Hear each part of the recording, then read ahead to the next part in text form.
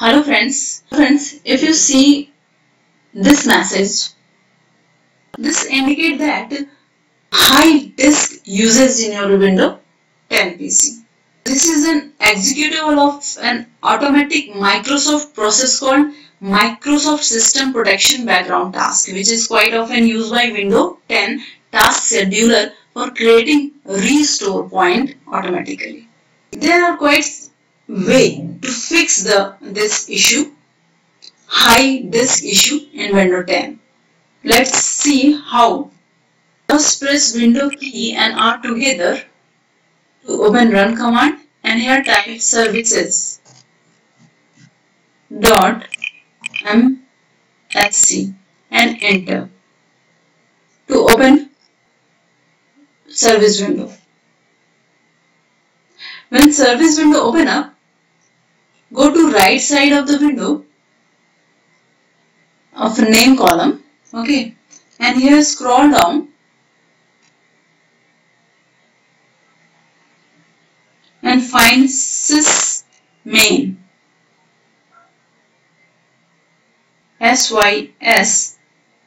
sysmain.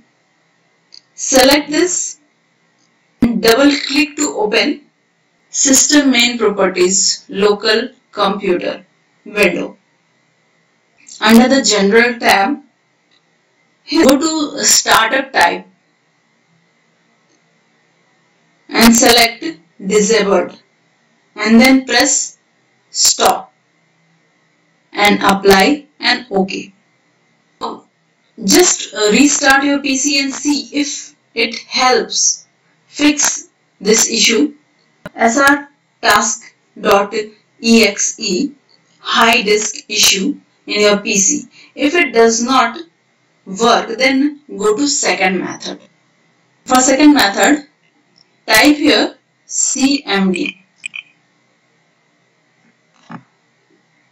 Right click and click on run as administrator. When cmd window open up, only this command paste here and enter. This process will take time, so wait patiently. The system file checker will detect any corrupt file and repair them accordingly. Once it complete, reboot your PC and the Srtasks.Exe high disk issue in your Windows 10 PC should be gone. Thanks for watching this video.